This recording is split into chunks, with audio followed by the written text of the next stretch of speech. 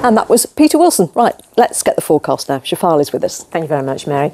Hello, good afternoon to you. Well, the warming trend continues, but this picture is from last night. The colour purple looking beautiful, and onto the colour blue. The skies over Leamington Spa in Warwickshire looking absolutely stunning this morning. But as I say, we are looking at more sunshine, and the warming trend continues well into the week. High pressure is dominating. That's gradually pulling away to the east, and as it does so, it's going to scoop up even warmer air by the time we get to Friday, so temperatures could be up to 26 by that stage.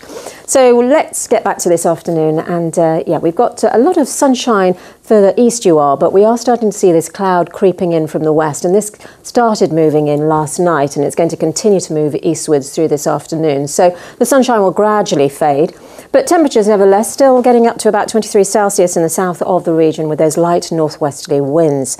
And then as we head into tonight, the cloud will start to melt away in a few places. So we've got clearer skies in one or two spots, but I think along the southeastern border, that's where we see the thickest of the cloud, and temperatures therefore a little bit higher at around 11 Celsius. But onto a beautiful day tomorrow. The sunshine starts to burn through, and we'll send our temperatures up to 24 Celsius. Very nice indeed. Thank you.